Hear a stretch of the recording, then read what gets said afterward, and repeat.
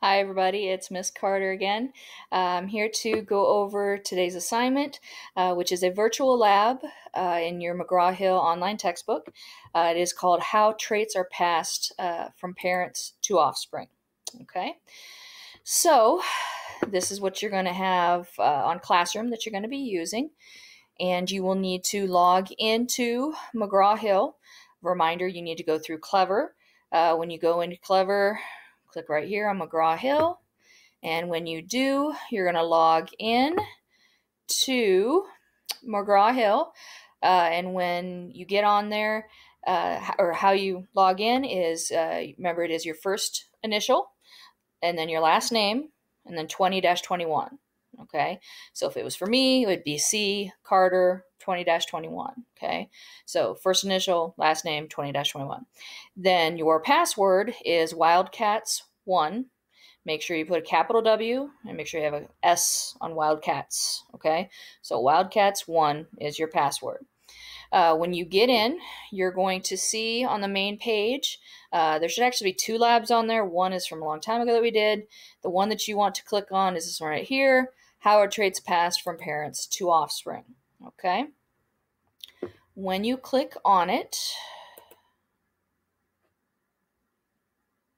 let's see if it lets me in.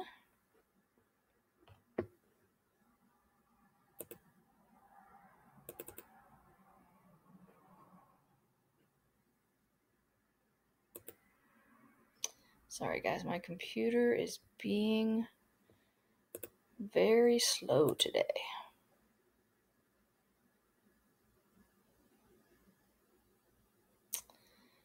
All right.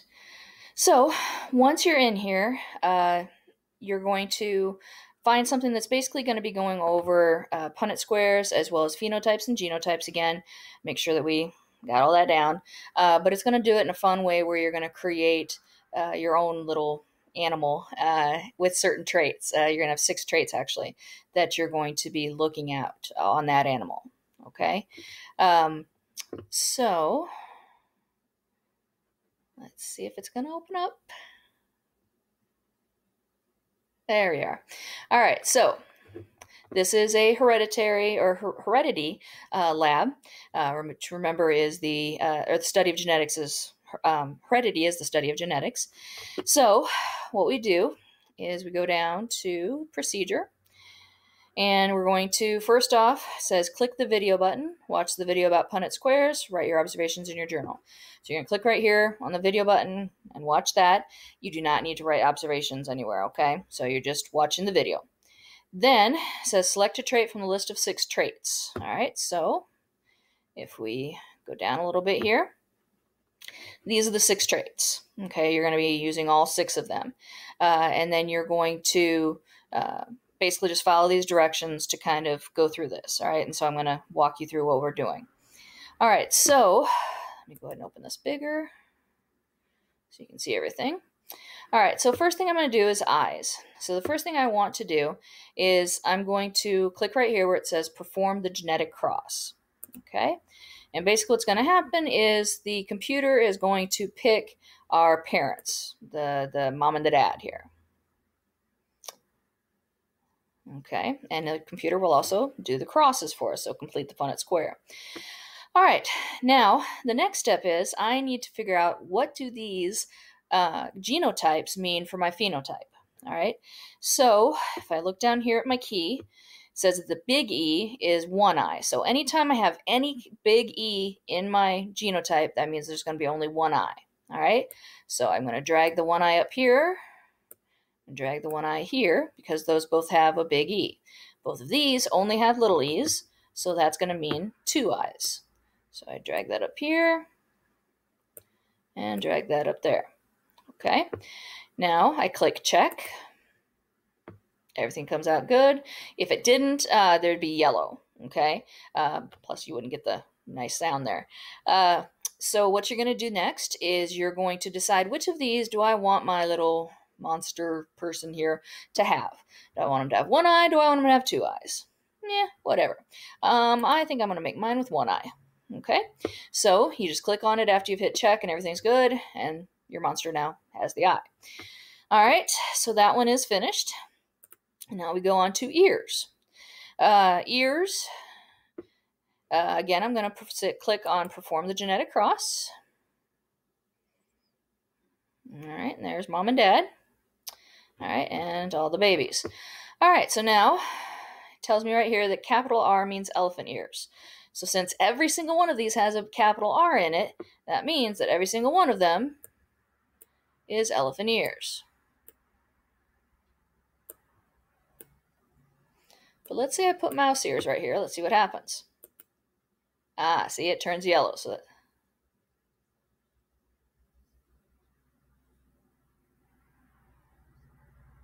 Okay, so it even gives you a little bit of a heads up as to, hey, what went wrong? All right, so now I got to drag him back down, and let's do elephant back up. Okay, and click check. Everything's good. All right, so now, since I got them all right, I don't really have a choice here. I got to choose elephant ears, but I just click on one, and he has them. Okay, I'm going to do one more, and then I will show you. Come on. There we go.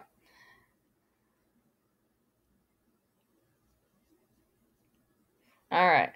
So here it tells me that the big N is pig nose, little n is dog. All right. So again, these two have a big N in them. So that means that they are both going to be pig nose. So I drag pig nose up there, pig nose right there. And then the little N's are dog noses. So dog nose there, dog nose there. Okay. I hit check. Everything's good. And so then I got to decide which one do I want. I think dog nose works. Okay. All right. So I'm going to do that with all 6 of them. All right. Once I have all 6 traits completed, I am then going to, on my lab paper here, on my data table, I'm going to fill in the information that I got. So for example, eyes is our first one that we did. I need to decide, or not decide, I need to put down what genotype did I pick. Okay, so I go back here, click on eyes again, and the genotype that I picked, this one here is click down, is big E, little e, and the phenotype is one eye. So I would come up here and I would put big E, little e, and I would put one eye. Okay, and so then I'll do that for ears as well, and I'll do that for nose and all of them. Okay, so all of them that are on here, I put down the genotype and the phenotype for the ones that are on my monster. Then the next part on here has cut and paste your animal here after all of your traits are completed. All right, so I go up here, and this animal, once I have all 6 traits on there, I'm going to copy and paste him. So basically how you do this is you hit Control, Shift, and the multi-page button. It is the 1, 2, 3, 4, 5, 6th button on the very top row, and you're going to see everything kind of goes dark. And so then I'm going to highlight the part that I want cut, and I'm going to hit Copy to Clipboard, and then I'm going to come up here, make sure that I'm in this box here, and I Control V to paste it in there. Well, maybe not. Okay, let's try this again.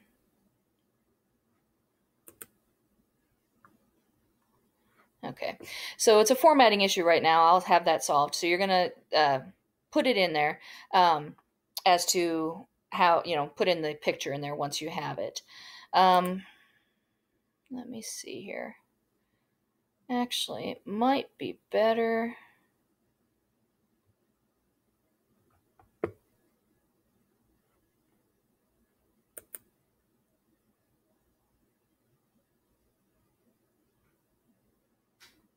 Okay. So what you're going to do here, guys, sorry for the miscommunication before. What you're going to do is in this cell right here, we're going to try and do a drawing instead. So we're going to insert drawing, And then the picture that I just put on clipboard, I'm going to paste it here.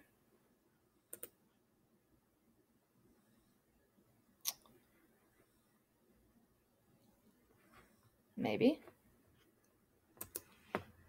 There we are. All right, so now it's pasted there. I hit save and close, and there it is. All right, so sorry for the misconception or miscommunication earlier. You're going to have to do a drawing. So again, you go up to Insert, Drawing, and then put it on there, and then your picture will be in here. Okay? All right, so once that is finished, okay, so where we left off, we're finished with all the genotypes, all the phenotypes. You got your picture here with all 6 traits on it. Then you're going to answer your conclusion questions, which are here off to the side. And just type your answer underneath them here, under here, and under here. Okay? So when you're finished, you should have all of these with answers, all of those with the letters for the genotypes, all of this row with phenotypes, which are what we see. You should have your picture, and then you should have answers for these 3 questions. All right, and then you'll click Turn In, and you will be done. If you have any questions, please let me know or Miss Mills know. Just email us, or if you're in class with one of us, just ask us. And good luck. Thanks, guys. Bye.